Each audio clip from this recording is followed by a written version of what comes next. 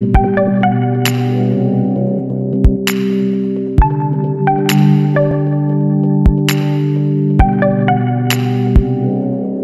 guys, I'm back today with another Photoshop tutorial. This one is going to be pretty simple and straightforward. We're going to be working with textures in this.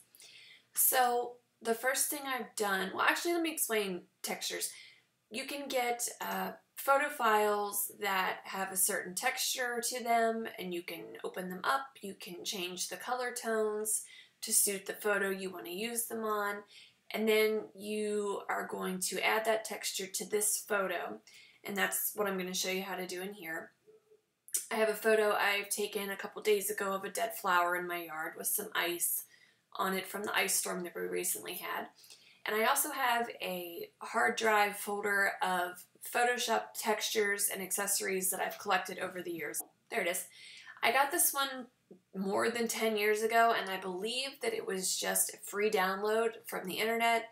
If you go and Google free Photoshop textures, you'll get a whole bunch of these, and most of them are free to use. So I had this one that I've had forever, and I thought this would be a good one to use as a demonstration. So what we're going to do here is we're going to take my photo and we're going to leave that up there. I'm going to actually zoom out a little bit. It doesn't need to be quite that huge. And I chose this one because a lot of these blues and color tones are similar to what is in my photo.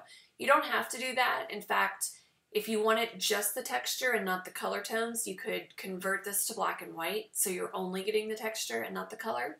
But I'm going to leave this as is for this demonstration. So here's my photo. I'm going to go open your texture file, which I already have mine open, and then I'm just going to pop it down so it's over here. And then I'm going to take my move tool up here and I'm going to click on that, and I'm going to literally click on the photo and drag and drop it onto my image. Now, it's going to be very small because these texture files are small and my photo is a high resolution photo, so it's large. And that's okay, we can work with that. So I'm going to move this, again with my move tool, up to the corner, and those purple lines show that you are aligned properly. And then I'm going to go up here to Edit, Free Transform, and I'm going to get all these little click boxes on my texture that I can use to resize this box.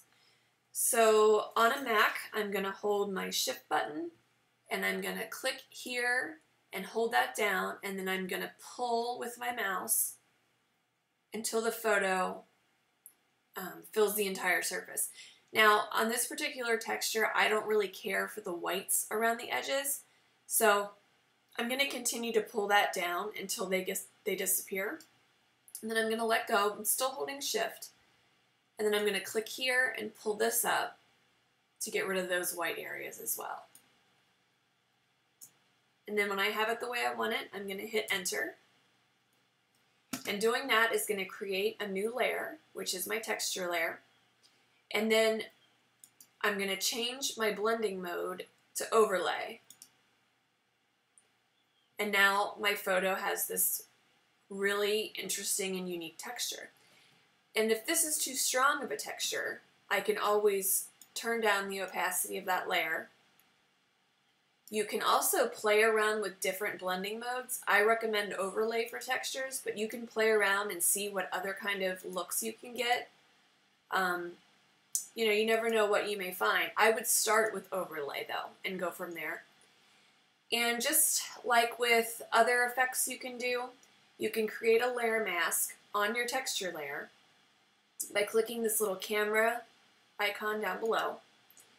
And now we have a layer mask. With that selected, you're going to go choose a paintbrush that is black. And I keep my opacity up pretty high when I'm erasing things in my image. And the size of your brush depends on the size of whatever you're erasing. So I'm going to just kind of run my brush over this just to kind of tone it down a little bit. And you'll see my original image popping through. And this can be achieved just by lowering the opacity of the texture, But if there's certain things you don't want or certain things you want to be really sharper and to kind of jump out from the texture, you're going to want to use your layer mask and your black paintbrush. And then when you're done, of course, you want to go up to layer and hit flatten to merge those two layers. And that's your finished image with a texture. If you have any questions or comments, leave them down below. Please like, comment, share, and subscribe to my channel if you want to see more photo editing tutorials and tips and tricks. And I appreciate you watching. Thanks, guys.